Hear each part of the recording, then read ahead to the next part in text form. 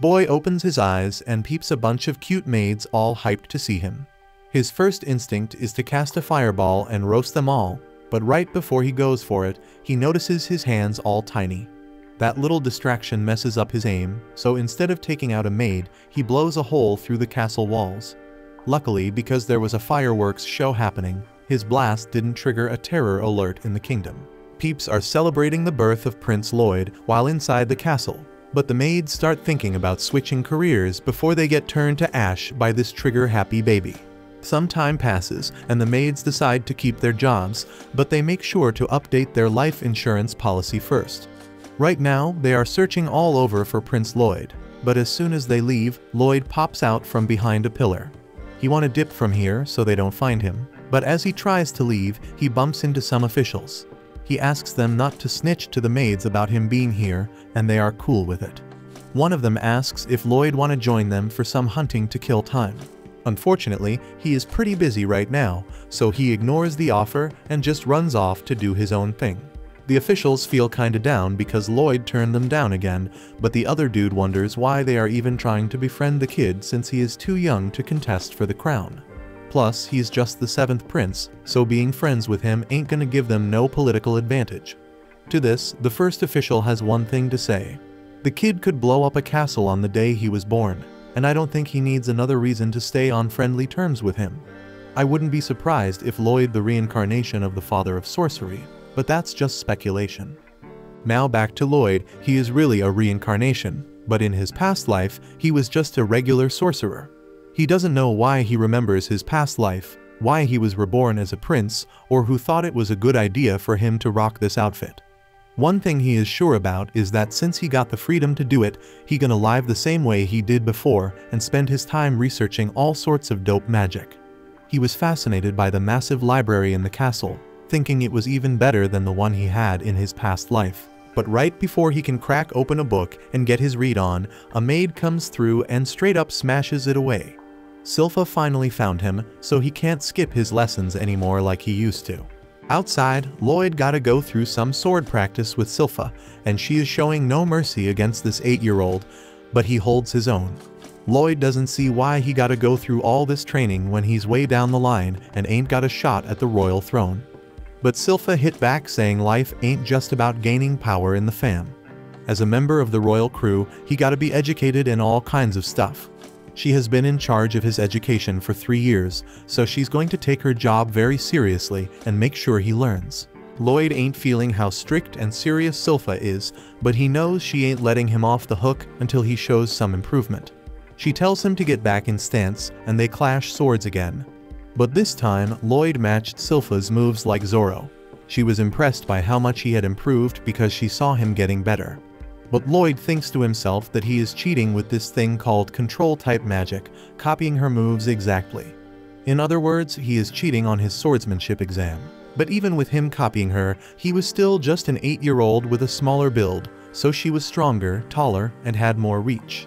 He gotta find a way to make up for their differences because they are putting him at a major disadvantage. So he comes up with a genius plan. He gonna cheat some more. He cast a spell to make his wooden sword longer, another one to make him physically stronger, as well as one to make him levitate. Now he can go toe-to-toe with Silpha on the same level. Eventually, when he spots an opportunity, he switches up his tactics and stops copying her moves in the middle of his attacks. This throws her off guard, and he plans to take advantage of that to strike. However, she's still an extremely skilled swordswoman, so she was able to block his strike. She calls him out on cheating, and Lloyd is straight up scared he busted. She figured he did it to even the playing field because he ain't match up to her skill level. And you know what? She was actually impressed by it. That meant he was using 2 spells at once, and even the palace mages found that hard to pull off. It's some next level stuff. Lloyd was just relieved she ain't yelling at him for using magic, but he kept quiet about the fact he was actually using 4 spells instead of just 2. Later on, it's bath time for Lloyd. But damn, he gotta sit in Silpha's lap in the maid's bathroom. It's either unfortunate or fortunate, depending on how you look at it. He feels super embarrassed about the whole situation, but Silpha ain't letting him leave and wash himself because last time, he didn't even shower and spent all his time reading instead. My guy just wanted to read some books, but he was stuck there with a whole bunch of maids, not knowing what to do. One of the other maids warns him that if he doesn't behave himself, then he'll be taken by the demon of the Forbidden Library. Lloyd had never even heard about this Forbidden Library or the demon in it, so the girls filled him in on the whole deal. Long ago, the kingdom of Saloom was almost wiped out completely. But after a whole bunch of mages made sacrifices, they managed to seal the demon inside a damn book. They called that demon Grimoire, and he was supposedly sealed away in the castle's Forbidden Library. Silpha doesn't buy into that story though. She tells Lloyd it's all nonsense, and he ain't gotta be scared of something so dumb. However, Lloyd is fighting his own demons after being surrounded by so many girls in the bath, so he can't bring himself to look them in the eye. They misunderstand his situation and think he is actually scared of their story, so they offer him a spot in their beds tonight if he feels like it. Lloyd manages to dip out while they argue over who gets to chill with him, and now that he knows about this Forbidden Library, he can't just ignore it. That night, Lloyd sneaks through the castle halls until he finds the corridor leading to the Forbidden Library. Then he straight up casts an air spell on himself to hide his presence. It messes with the air density around him and makes light bend, making him practically invisible. One of the guards is about to pass out, but the other tells him to stay awake because they are supposed to be guarding some magic that could wreck the whole kingdom if it falls into the wrong hands, plus a sealed demon. Meanwhile, Lloyd just strolls past them while they brag about being top-notch guards. They definitely getting fired after this, aren't they? There was still a second layer of protection in place to stop people from getting into the library though. It's a seal cast by 10 powerful mages using their strongest magic, so there should be no way anyone is getting through that. Well, it didn't take much for him to get through it, so I guess the mages are getting fired as well. Once Lloyd was up in that library, he was straight up amazed because he had been living here his whole life and never even knew about this place.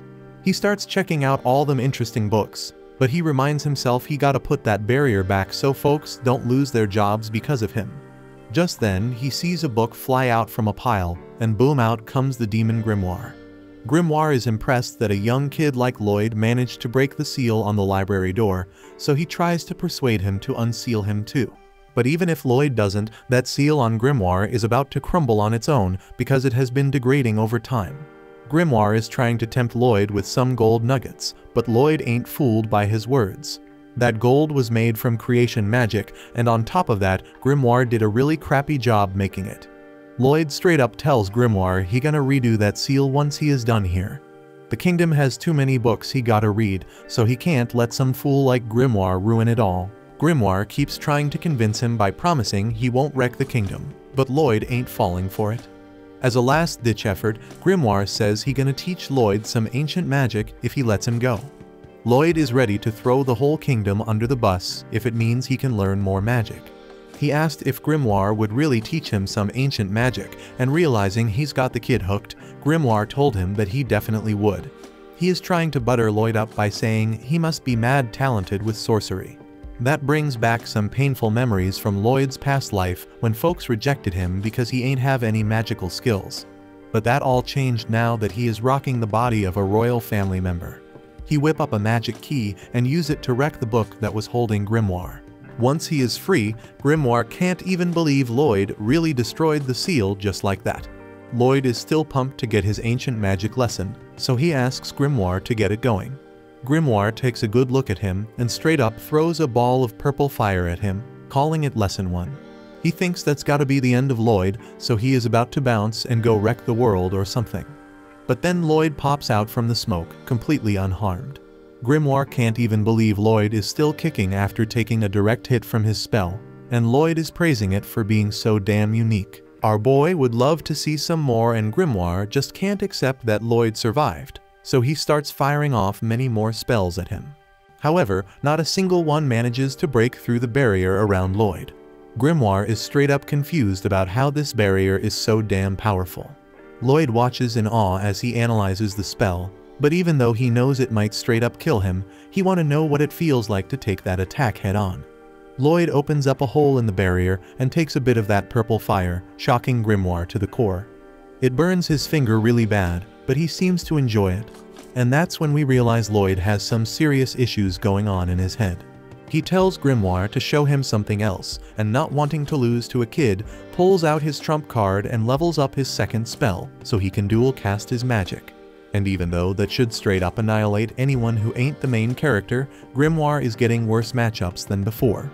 When Grimoire peeps that Lloyd effortlessly cancels out his most powerful spell, he gets the message that he can't handle this kid in a fight.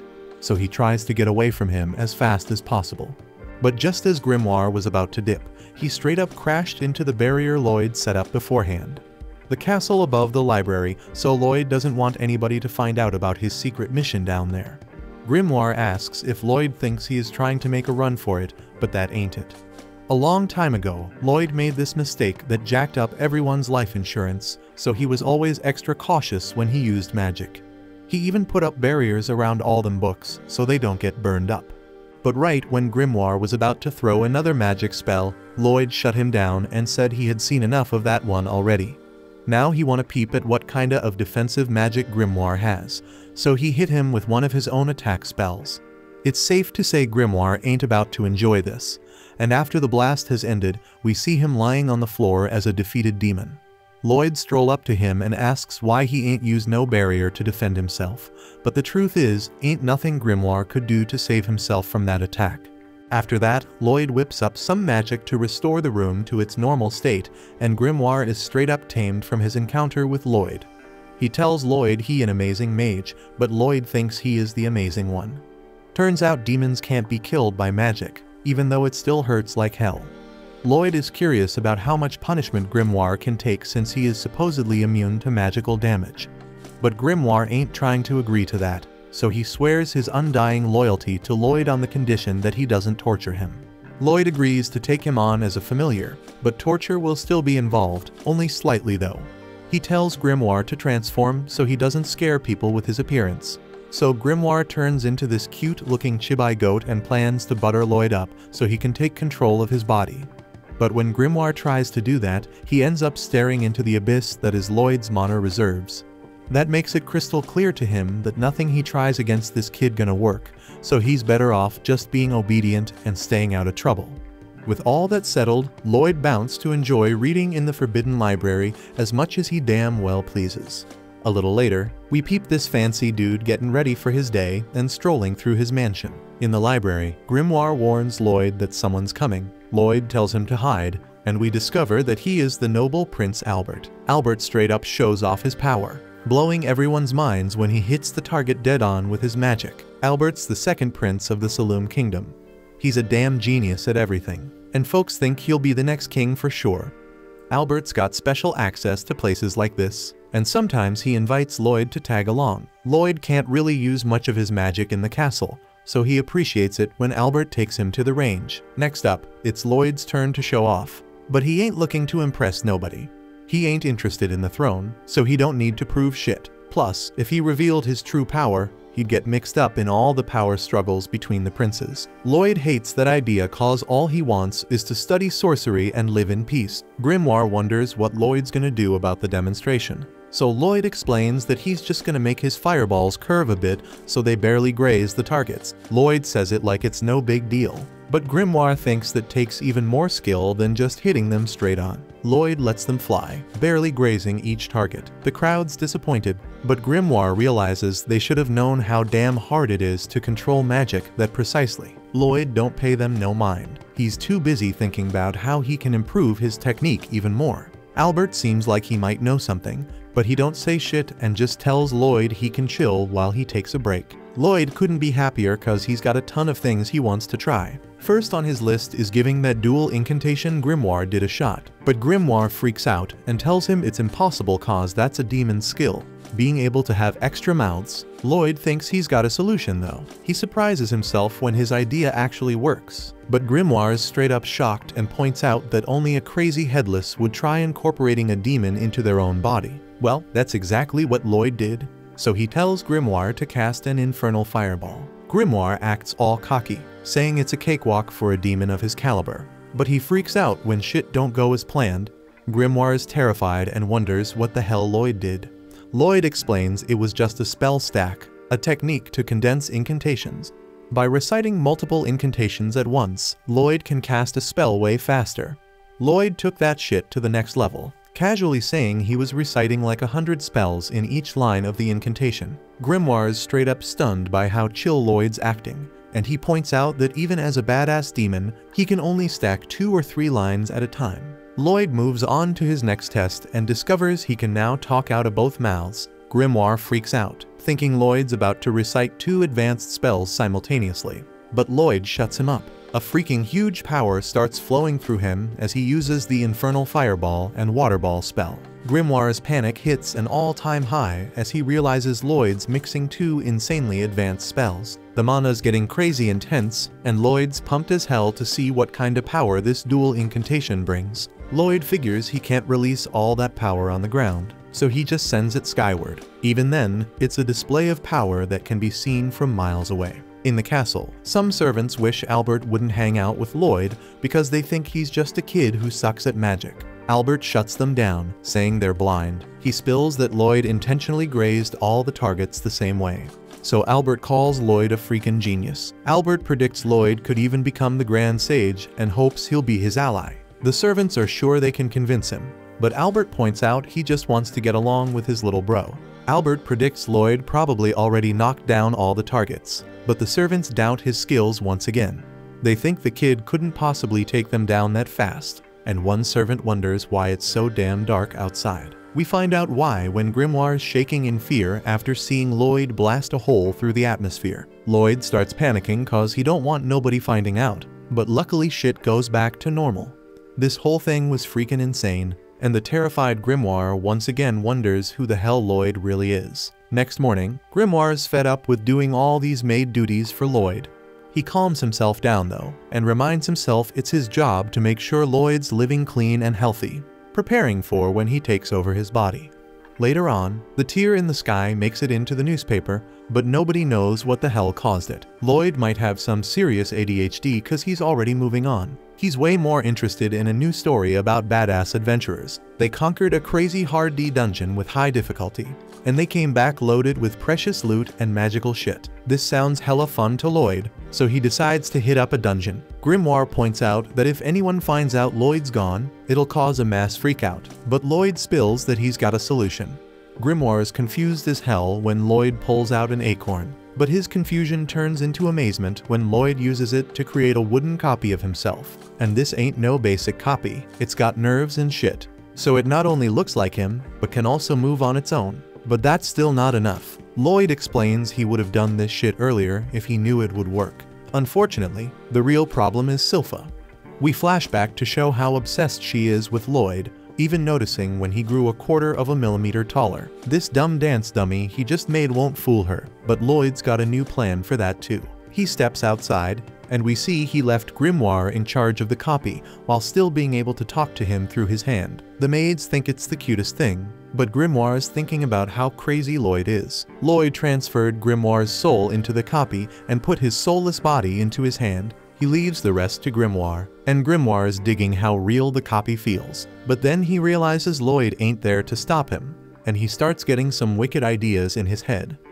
Just then, Lloyd tells him how much he loves having Grimoire as his familiar, and it brings tears to Grimoire's eyes. Lloyd's wondering if something's wrong, but Grimoire just tells him to hurry up and finish with the dungeon. Lloyd realizes he don't know where to find a dungeon, and Grimoire notices there seems to be a brawl going down nearby. Turns out, the seemingly helpless girl turns the tables on her attackers and straight up annihilates them. She shows off her insane fighting skills, and Grimoire points out she must be some kind of martial artist. Lloyd's read about the breathing technique she's using. It lets a person channel this energy called Kai into their body, giving them crazy strength. Somehow, the girl spots them, but Lloyd's cool with it because he wants to learn more about her technique. Now Lloyd's freaking out because Grimoire points out that Tao might recognize him as the 7th prince. He stays quiet, and that makes Tao think he's an enemy, so she starts coming at them. Lucky for Lloyd, he manages to change his appearance just in time and introduces himself as Alberto. Lloyd used some spell that lets him transform into someone he's seen before. He mixed his look with Albert's using a new dual incantation, creating a whole new style.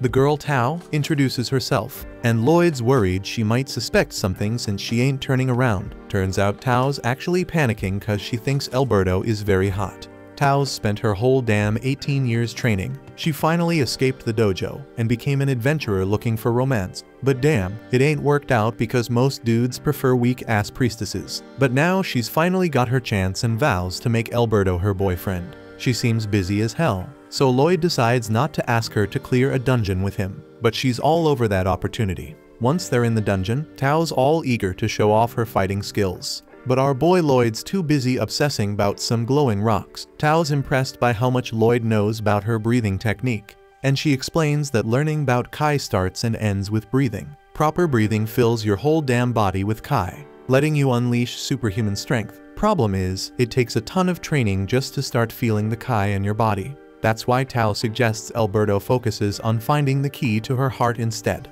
But Lloyd straight up ignores that cheesy joke and shocks Tao when he pulls off the breathing technique. He explains he just copied her, but she warns him that if he ain't used to it, his lungs will feel like they're on fire. But Lloyd's still as crazy as ever and keeps doing the technique.